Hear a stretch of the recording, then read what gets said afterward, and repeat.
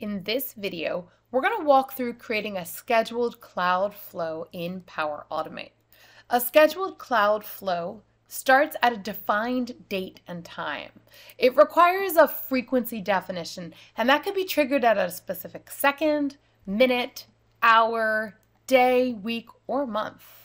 These are just some examples of scheduled cloud flows that you can configure. Some others could be automating team reminders to submit expense reports, or auto backing up of data to designated storage on a regular basis, or in a fun example that we're going to do here, push a weather update to a Teams channel.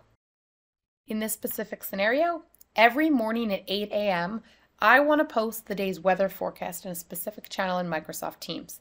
So to get started, I'm at make.powerapps.com, select flows in the left-hand menu here, and then at the top, we're going to go to new flow and pick a scheduled cloud flow. So we'll call this weather forecast, and I will start it tomorrow, and I'm going to do 8 a.m. So this will do whatever time zone you are in based on what is selected here in your environment. And I want this daily. So we've defined our frequency. It tells you at the bottom to confirm this flow will run every day. And then you click create. So this is my trigger. My trigger is the recurrence step. And again, it already pulled over that information if I want. If you've made a mistake, you can click edit and then you can come in and edit it. You can also go to show advanced options. So if you want to select a specific time zone and specific things like this, you're more than welcome to. Now we're going to click next step. And this is where we're going to bring in our next step. For this, we need to get a weather forecast. So let's put in forecast and see what comes up. So there's a number of connectors that will pull weather in, and I'm not saying use this over another, but you'll notice that a lot of these are premium connectors, and MSN weather is kind of easy to use out of the box. So I'm going to select get forecast for today. You can use other connectors as well. We're just going to use MSN for making it easier. There are a couple things that you can do in here, and each of these will kind of give you a little tool tip if you hover over it. So if I hover over location, I can see what my inputs are here, and it's important to get the right input, otherwise your flow is going to fail. So the location search query is powered by either city, region, state, country, landmark, postal code, or latitude and longitude. I am going to put a postal code in here. So we are going to type in, my number lock is good, 18054. Then you have units, so imperial or metric. And then we're going to add one more step. So we've defined our recurrence frequency. We have set where we're getting the forecast for. Now we need to pull it all together and put it into Teams. So when I'm searching in the next steps, if I know the name of the action or if I know the step I want to take, I'll kind of type that in.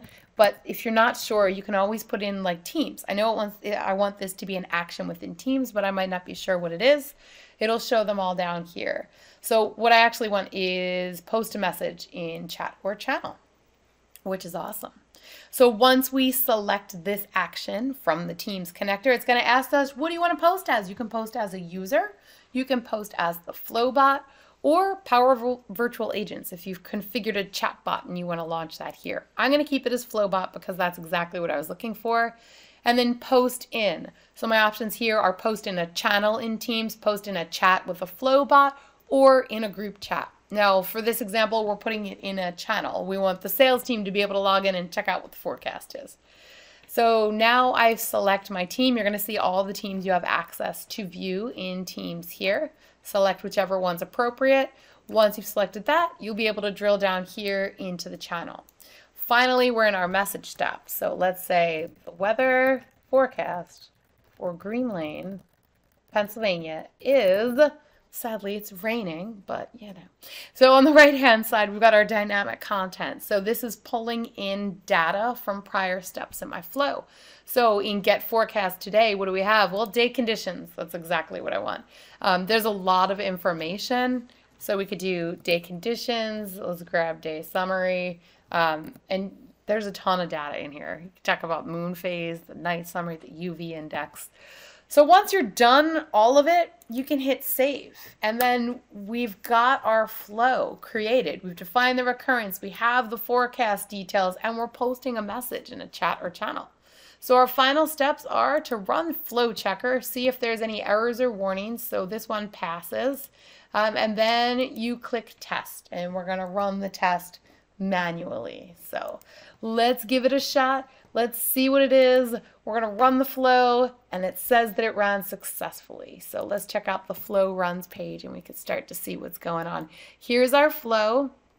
It took very little time, fractions of seconds to do it.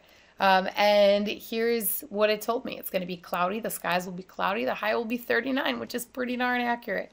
So I'll post a screenshot in the video so you can see exactly what this looks like. All I have to do now is turn this bad boy on, and then my sales team is going to get an update of the weather forecast every single day at 8 a.m. in my local times. That's it. 3 simple steps to configure a scheduled cloud flow. I hope you have fun playing around with this. Happy flow crafting.